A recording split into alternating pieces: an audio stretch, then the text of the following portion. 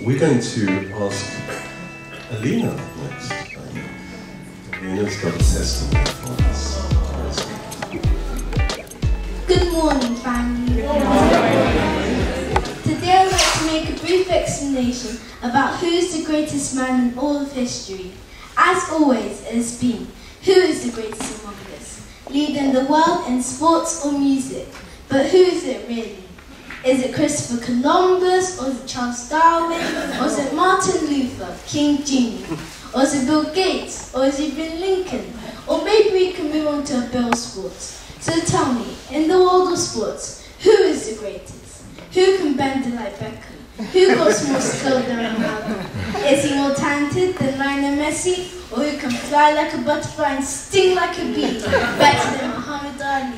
But today, church, I would like to make a brief explanation. Who is the greatest man of all of history and why? In biology, he was born with an extraordinary birth. In physics, he defined the law when he walked on water.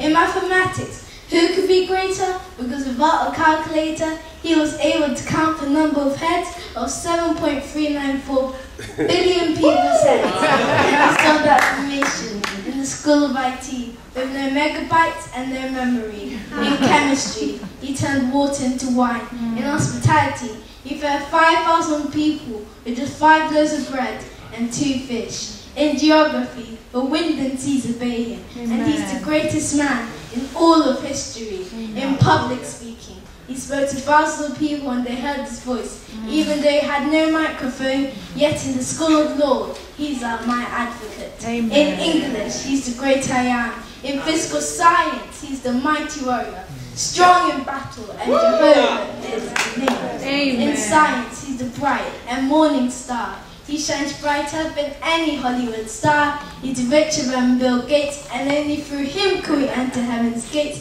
He's more influential than opera, and famous than the Kardashians,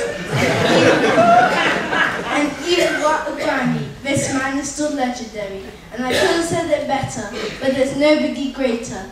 Demons can't stand him, the devil cannot stop him, death cannot kill him, the grave couldn't behold him. With nails in his hands, a power falls on his head, only he was willing to die for a sinner like me. My heart adores him, my tongue will sing and praise. The church I'll boldly declare, Jesus Christ my Saviour is the greatest.